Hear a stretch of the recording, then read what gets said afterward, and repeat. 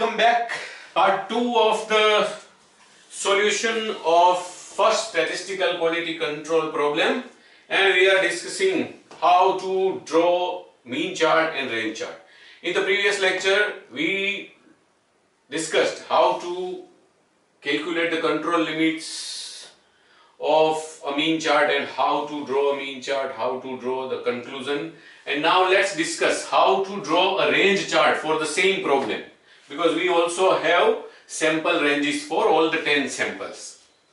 And first step is again to calculate x double bar, not necessary for this but r bar, and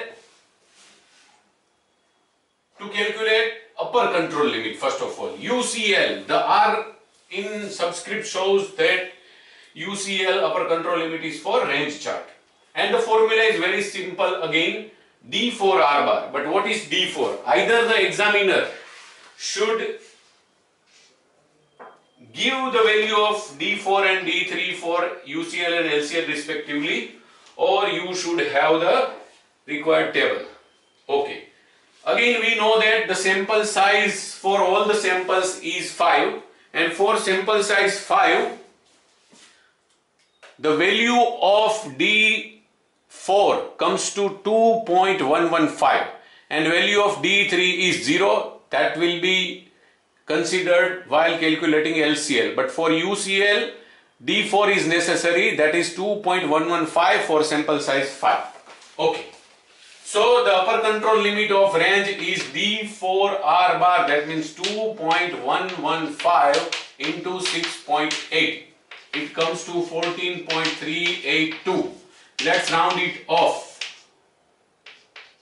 14.4, because for 1 millimeter we take the 1 decimal place, so it will be something like 4 millimeters. Now central line, it is R bar only, that is 6.8, and lower control limit.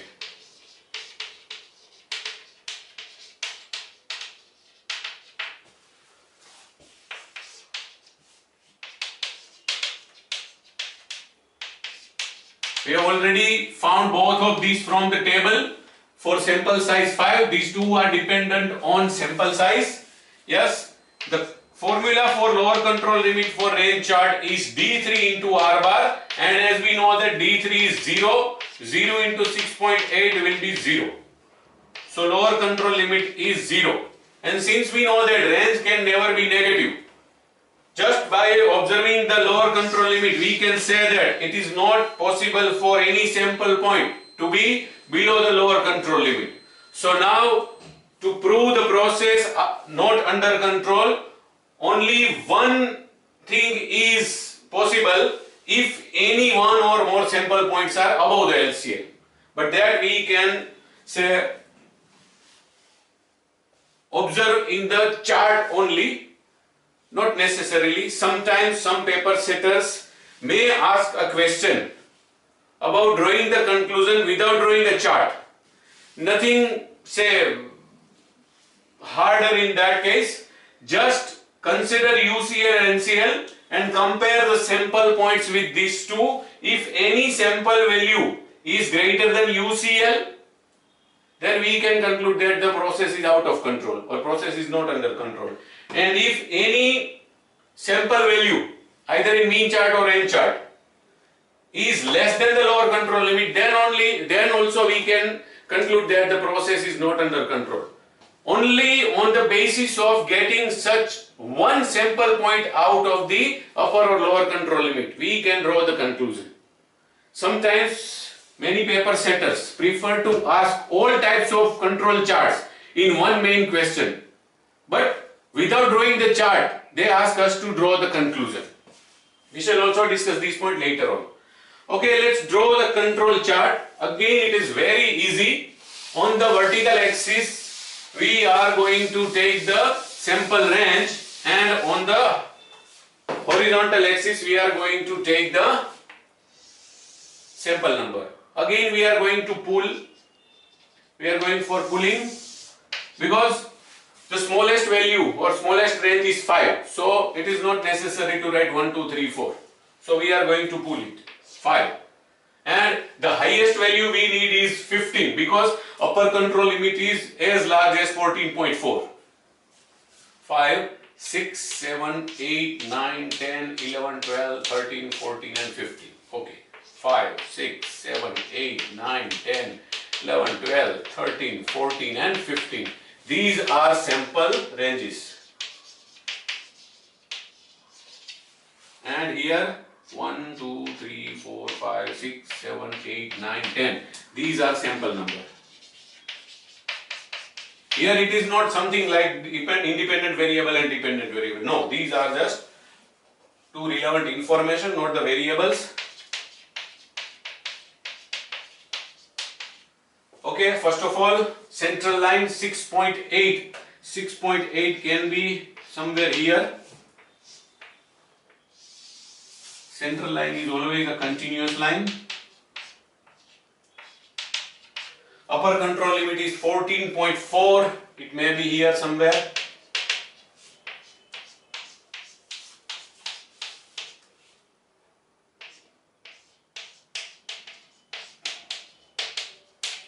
And the lower control limit is 0. 0 is nothing. Horizontal axis itself becomes the lower control limit. And that's why it is not possible to have any sample point below the lower control limit, particularly in case of range chart of this kind of 0 lower control limit. Okay, now sample 1, the range is 7. Plotting of the sample points. For sample 2, the range is 5. For sample 3, the range is 7. For sample 4, the range is 9. For sample 5, the range is 5. Range is 5.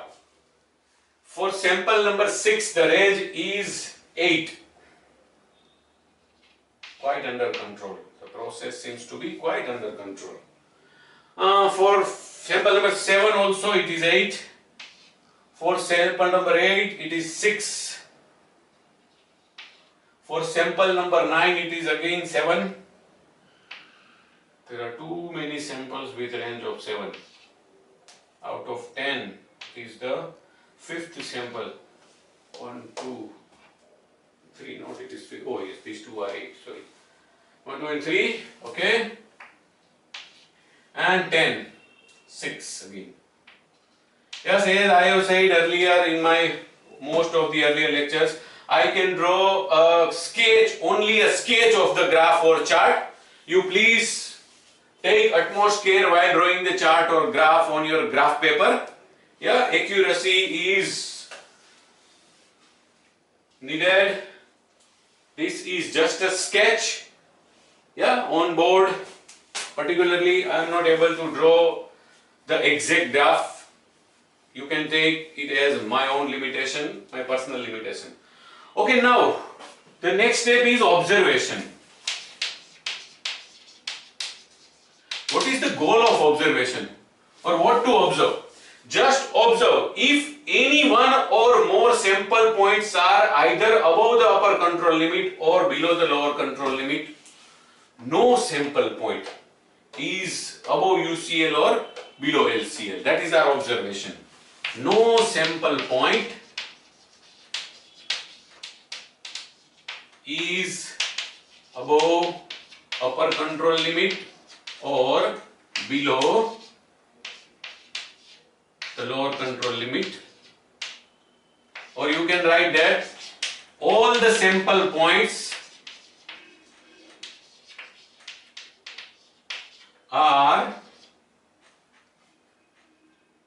between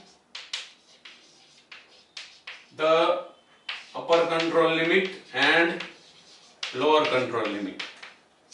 And on the basis of this observation, what conclusion we can arrive at? The process is under control.